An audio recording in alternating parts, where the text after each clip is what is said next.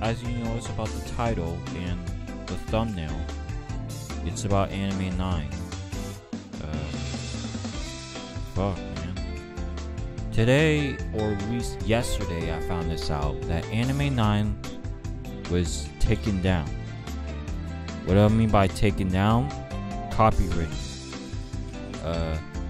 Some site known as Crunchyroll, well, I know Crunchyroll, some site, my bad. Crunchyroll took down Anime 9 under copyright reasons, and I'm pretty fucking pissed. You guys have no idea why I'm pissed. I mean, of course, some of you are thinking maybe I can go and watch it, all my animes on Crunchyroll. Well, not really. By the way, Crunchyroll barely has all the animes that I want to watch. I want to let you know that, because Crunchyroll only has like the animes that are technically popular. So, what does this mean for people like me and you who want to watch animes that are probably like not noticed too much, you know, like animes that really don't like pique everybody's interest? Crunchyroll doesn't have any of those animes, I'm telling you. An anime like, say, if you guys know what Banana Fish is, it's about two gay dudes or whatever the fuck that is. They don't have that. They don't have Banana Fish. I last time tried to look up Banana Fish on freaking, Crunchyroll. Yeah, I tried to look it up, and then, well, it came up as a different Banana Fish with some fucking cartoon-looking ass Banana Fish, which made no sense to me. So, what does this really mean? We're all fucking screwed, okay? Making that straightforward right now. We are all fucking screwed. And I think the reason why that we really shouldn't have been able to watch anime on Anime 9 is because they actually have everything. They have everything. Every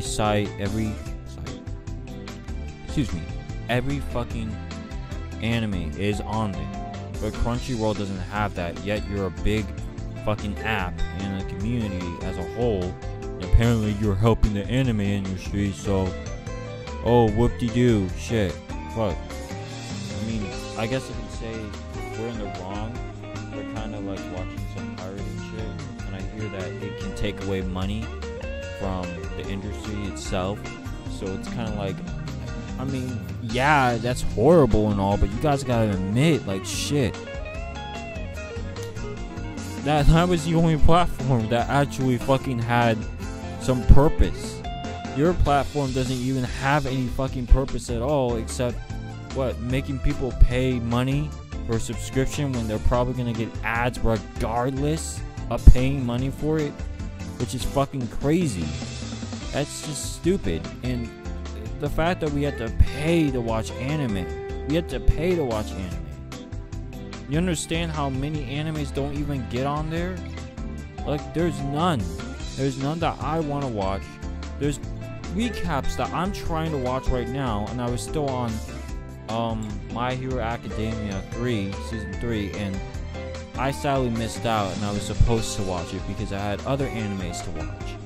And I had to fucking go on their site to go watch it. So since I'm probably not gonna pay, Adstravaganza incoming. Shit. Oh my god, this is gonna be fun, just watching ads over and over again.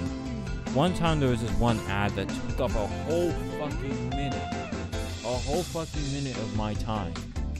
Like, this one was unskippable, unmutable. It was just, I had to watch the whole thing. One was 2 minutes long.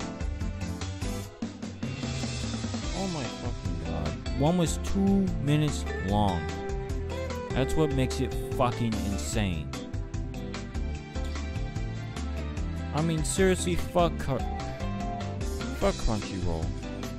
Fuck Funimation. I'm not gonna go on there. There's gotta be another way. And you know what? The another way that I just mentioned is going on a different site, but I'm not mentioning it either. Thank God it exists. I'm working on how to navigate around it, and I'm not allowing anyone to ruin my time watching fucking anime. Like, why would I pay for some subscription when you don't have anything that I want? So, with that being said, my nigga, I think I'm just gonna go on those sites and continue watching what I fucking wanna watch. You guys need to find sites like that, like Anime9, because I can't find it. We're not gonna get, it's probably gonna take years for Anime9 to come on. Anyway, thank you for, well, listening or watching. And your boy, Xerah.